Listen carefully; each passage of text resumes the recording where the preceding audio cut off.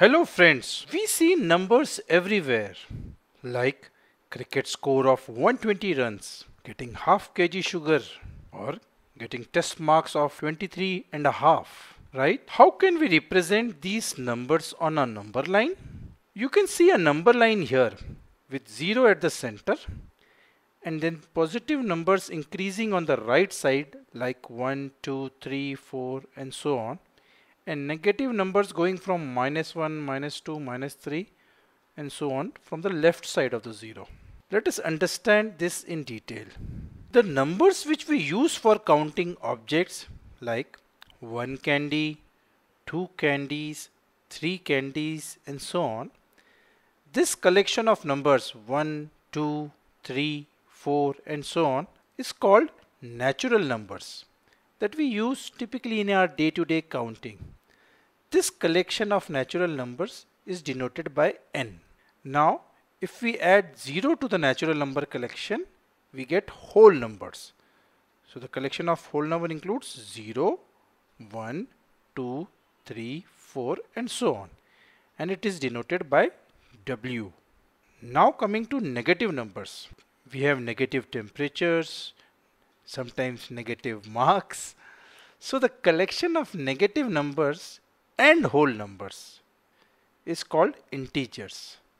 So all the negative numbers 0 and all the positive numbers, this is called integers and it is denoted by Z.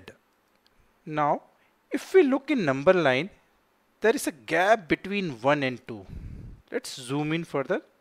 Means there can be decimal numbers in between like 1.1, 1.2 and so on, right?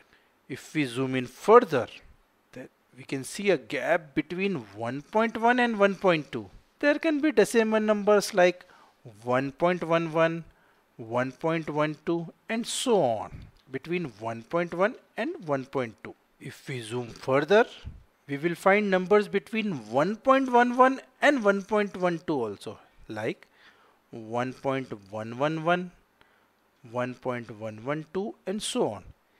And we can go on like this forever.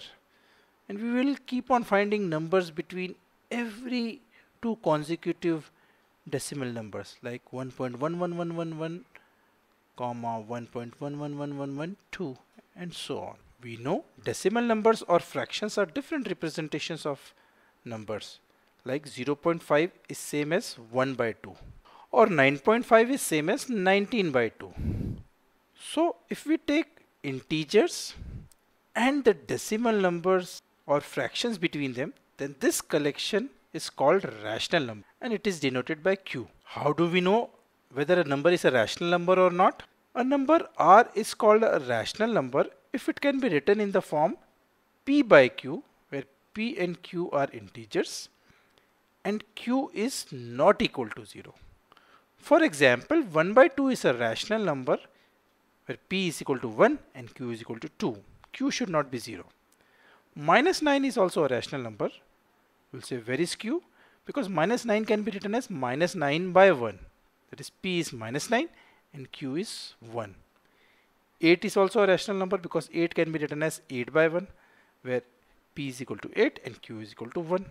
So all integers are rational numbers and the numbers between the two consecutive integers can be represented as P by Q where Q is not equal to 0 and this set is rational numbers like 1 by 4, 1 by 2, 3 by 4 are the numbers between 0 and 1. That's all in this video. Bye bye.